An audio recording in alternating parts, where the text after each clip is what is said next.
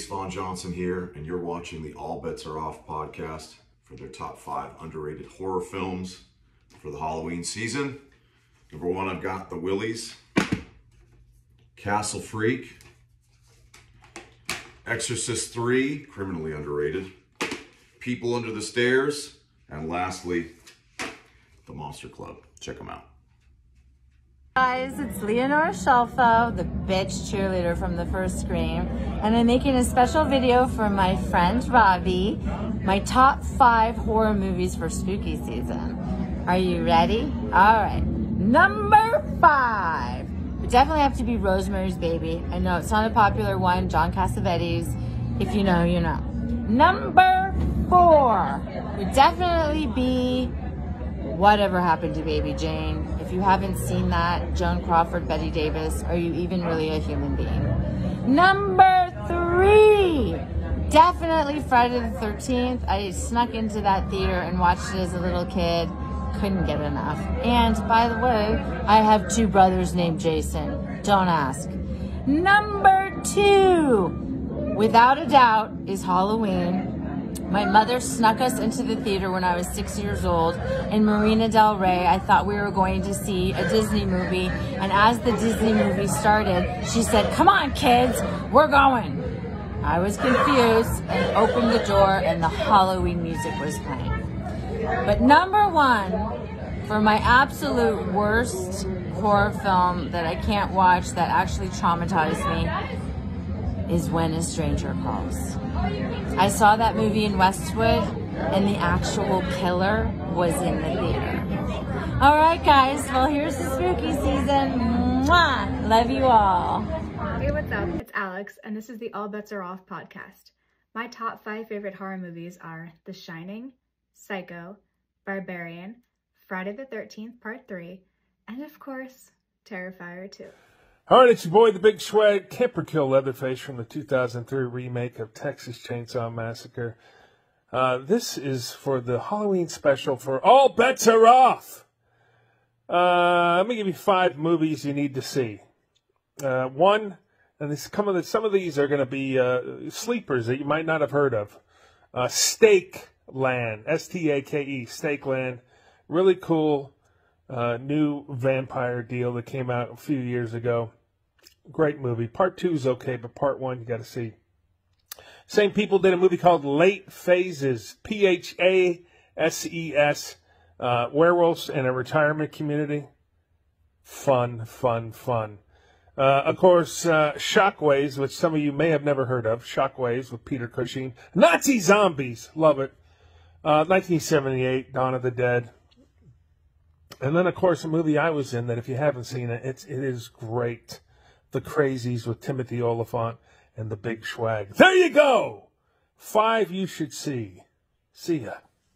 Hey everyone, it's Katie Arquette, the queen of the silver screen and the leading lady of the production. I wanted to chime in and give my all-time top 5 favorite horror/Halloween movies. So wanted to kick it off with first and foremost, Scream. If you don't know who Ghostface is, that is a problem. But you want to focus on the original trilogy. Scream 4 is nothing to really write home about, but anything after that brings its new perspective, and it's definitely worth checking out. But my all-time favorite, the first Scream trilogies. Another one that's really great is Chucky. If you've never seen Chucky, he will be in your nightmares. And no, I'm not talking about Freddy either. Chucky is someone that is a live doll who is killing everyone and trying to obsess a child. So definitely check it out. It's definitely a horror flick.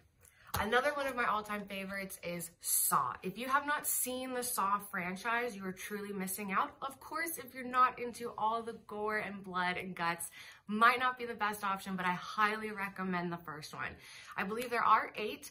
Definitely check them out, and if not, definitely watch the first one. It is a classic. Another one of my all-time favorites is From Dusk Till Dawn. I'm a big vampire goober. I love them so much, and Tarantino is one of my favorite directors, and he also stars in it. So if you're looking for some old-fashioned 90s vampire gore and grunge, this is definitely one to check out, especially since George Clooney's in it. One of my last time and all-time favorites is The Little Vampire. This is a home to my heart type of movie, and if you've never seen it, I highly recommend. Again, it's about vampires, but it's a little boy who's discovering a best friend who happens to be a vampire and is trying to get him and his family back home. So if you've never seen it, I highly recommend it if you're looking for a little tearjerker or something to laugh at after all the blood and guts. Thank you so much for listening, and I hope it was enjoyable. Thanks.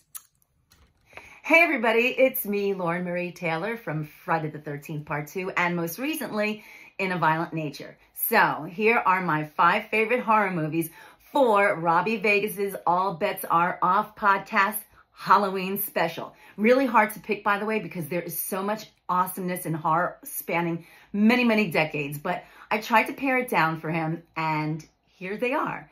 Number 1, and these are in no particular order, Get Out. Jordan Peele directed this. Amazing performances, lots of twists and turns. Next one is Midsommar. All these aesthetically beautiful people doing strange things, including getting themselves killed. Next up is Hereditary with my girl Toni Collette. Amazing performance, really creepy movie. Who can forget one of our favorites here at home, The Shining, with my guy Jack Nicholson and, of course, the legendary Shelley Duvall, along with Scatman Crothers, don't forget him. And finally, we have a very young Cillian Murphy running around naked and rampant in 28 Days Later. Just saying, they do that throughout the entire movie, and I couldn't help myself. Anyway, have fun, everybody.